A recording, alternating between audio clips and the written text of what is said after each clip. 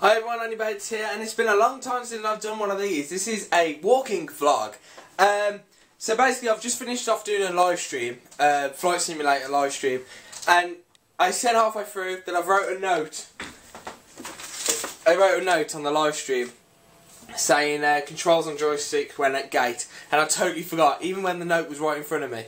So this vlog is basically to tell you what buttons and all that I've got on the joysticks. These are my, hold on, just get out, there we go. My mate has let me borrow these joysticks. So, we're going to start off with the throttle, I think, yes.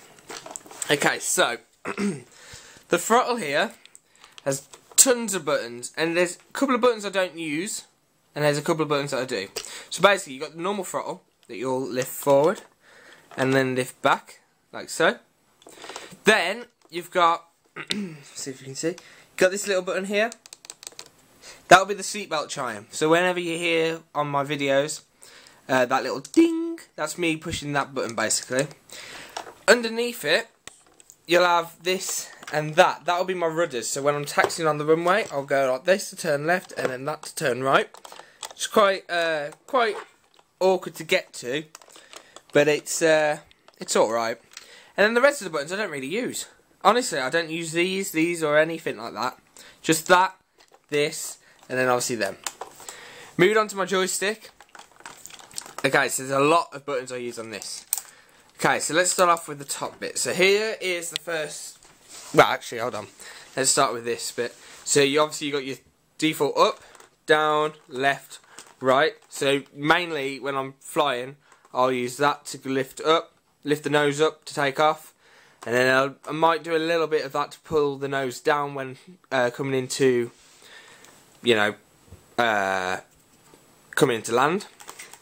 Then you got the bit on the top, so you got my speed brake. So when I land, I'll click that, and the speed brakes will come up. You got my flaps, so to reduce the speed and drag on the plane, and crate drag, sorry, on the plane, I'll use the flaps. This is to look around the airplane. And then this is for my autopilot. So I'll activate that, and it will activate the autopilot button. On the back here, you've got my gears. So I'll push that, and the gears will go up or down. Your default brake. So when I land, I'll proper hold that in for ages. And when I'm parked, I'll click that in, and that's my parking brakes basically. And that's it. That's basically, it's just a normal USB lead, if I can get it. It's just a basic USB lead, like so, and you plug it in, and I've just defaulted all controls to that, and that's it. So yeah, so I'm sorry that I forgot to do that in my live stream, but I think it's time to get the camera back out, so this is my vlog, so hi. Okay, I'm going to stop now. So I think that's everything. Yeah, that's everything. Alright, so now you know how, what I use to fly the plane.